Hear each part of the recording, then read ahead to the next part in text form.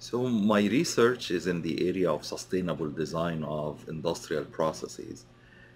Now, those industrial facilities are characterized by the use of tremendous amounts of natural resources, mass, and energy. And in those facilities, the raw materials are converted into value-added chemicals, fuels, pharmaceuticals, different types of value-added products. But because of the tremendous usage of raw materials and natural resources, and because of the need to find value added products, my research attempts to find novel ways of bringing up the quality of those raw materials and chemicals through chemical conversions and through physical separations by designing those facilities to produce sustainable products and to have those processes work in an optimum manner.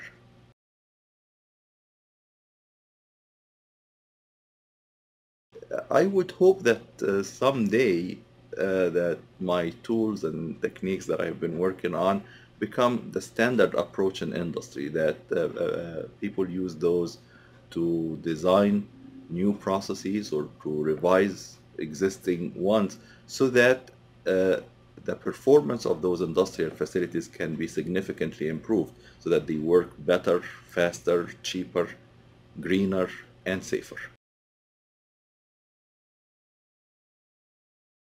I try to encourage my students to think outside the box, to be change agents, to try to identify opportunities and to pursue them, to use their education and skills and creativity to create opportunities for themselves, for their employers, for society, for humanity. And I also encourage my students to think about the bigger picture. Quite often, as engineers, we focus on the details, but it's really important to step back and to see the big picture and then to identify what the root causes of the problems or the major opportunities are and then pursue them before we delve into those details. Different students have different learning styles, and it's incumbent upon the faculty member to try to reach out to all the students and so to try to figure out the different methods and techniques that will reach different students. Some students are more abstract in thinking, some are more visual in thinking, some prefer to draw analogies to certain situations or to think about practical applications, and so different learning styles and techniques. I would also add that learning does not end within the classroom. I take pride in always inviting the students to come to my office to discuss different issues or questions that they have, and I try to do that one student at a time.